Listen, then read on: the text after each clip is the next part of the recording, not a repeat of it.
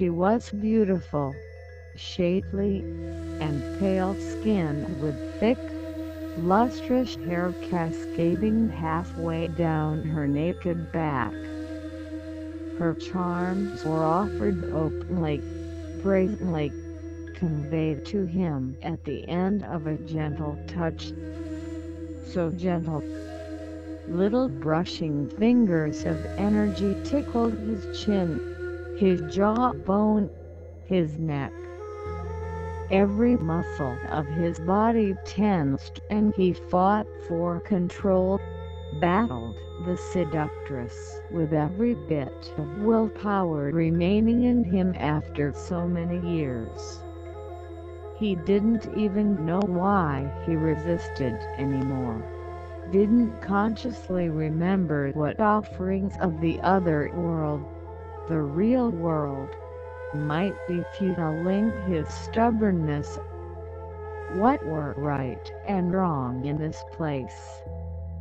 What might be the price of pleasure? What more did he have to give? The gentle touch continued, soothing his trembling muscles, raising goosebumps across his skin wherever those fingers brushed, calling to him, bidding him to surrender. Surrender.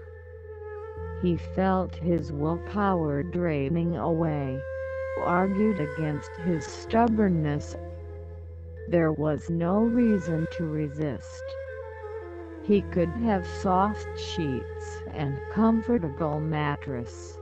The smell, the awful reek so terrible that even years had not allowed him to get used to it, be taken away. She could do that with her magic. She had promised him.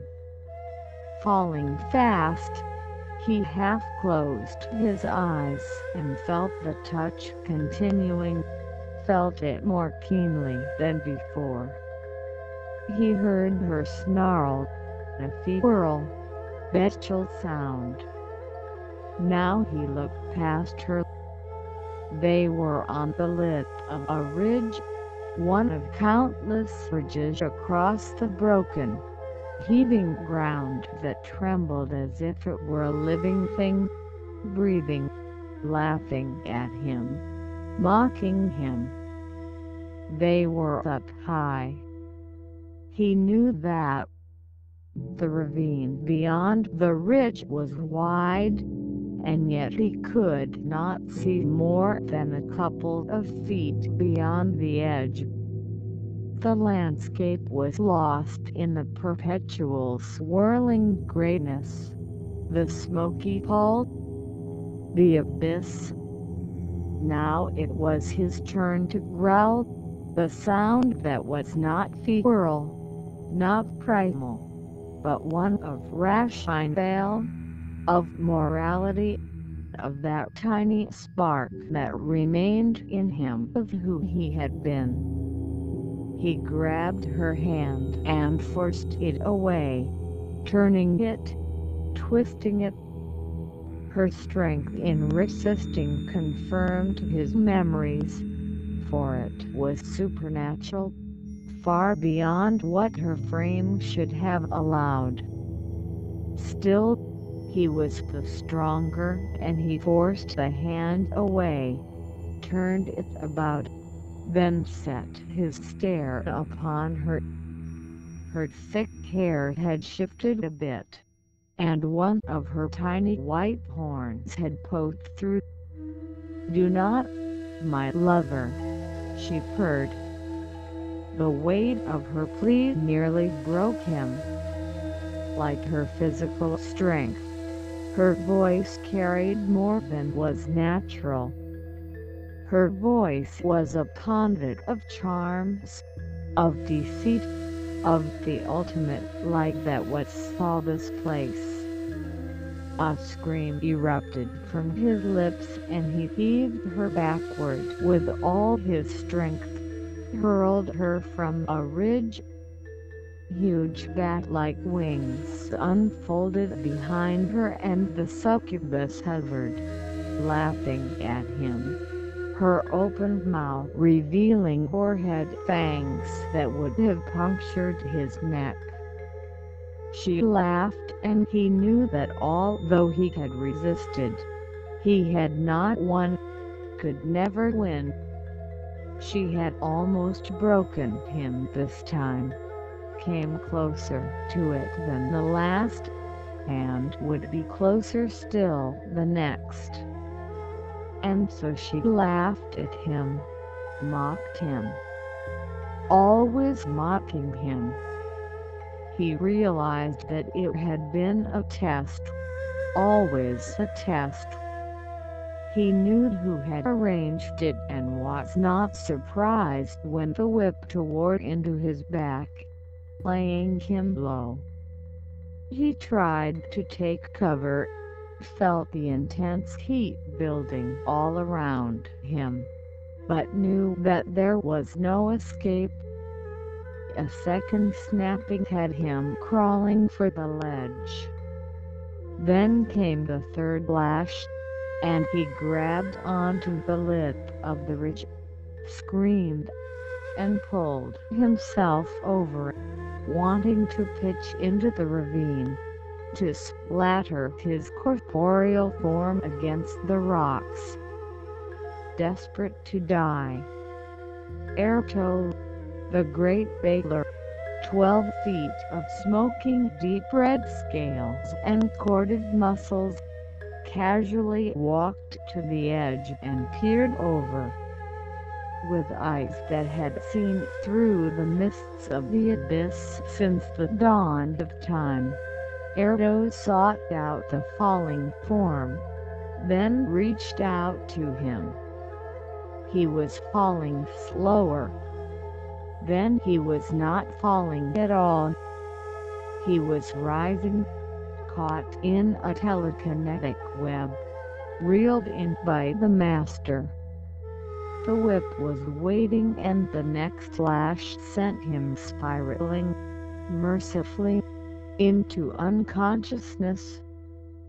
Erto did not retract the whip's cords. The baler used the same telekinetic energy to wrap them about the victim, binding him fast.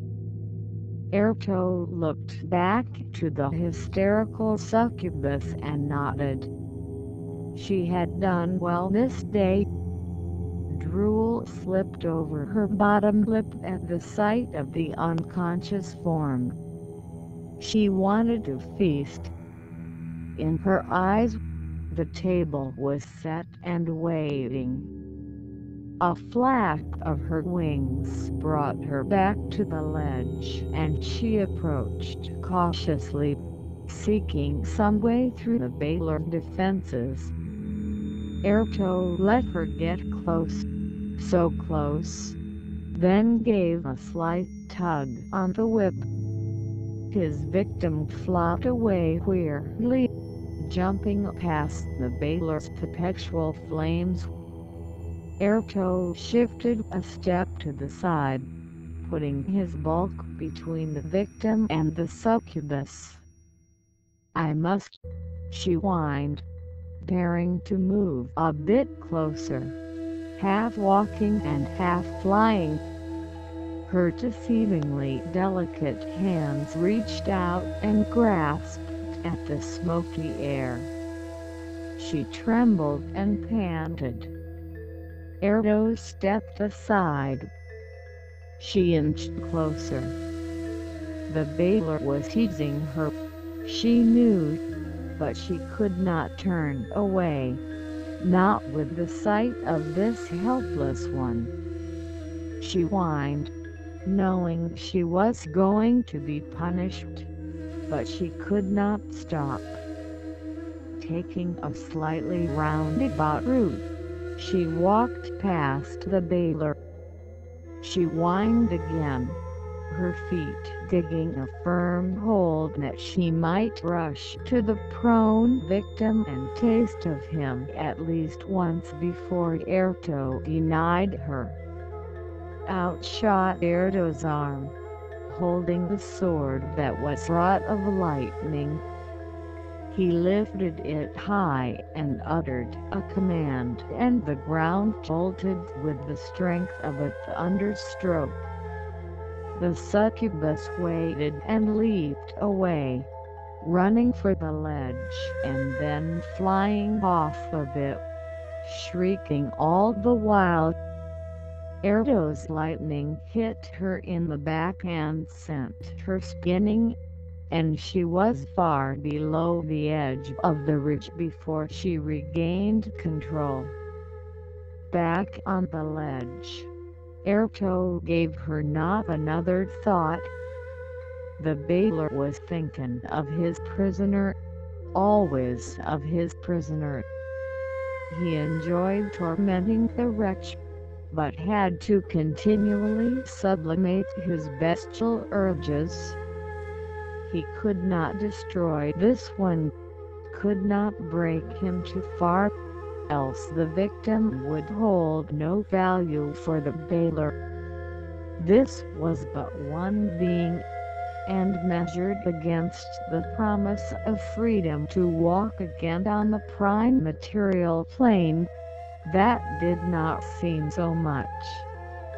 Only Drisdodorn, the renegade dark elf, the one who had banished Erto to 100 years in the abyss, could grant the freedom. The Drow would do that, Erto believed, in exchange for the wretch. Erto turned his horned, ape-like head to look over one massive shoulder. The fires that surrounded the Baylor burned low now, simmering as was Erto's rage. Patience, the Baylor reminded himself. The wretch was valuable and had to be preserved. The time was coming, Erto knew. He would speak with Drisdodurden before another year had passed on the material plane. Erto had made contact with the witch, and she would deliver his message. Then the Baylor, one of the true Tanar'ri, among the greatest denizens of the lower plains, would be freed. Then Erto could destroy the wretch, could destroy Drisdodorn, and could destroy every being that loved the renegade Drow. Patience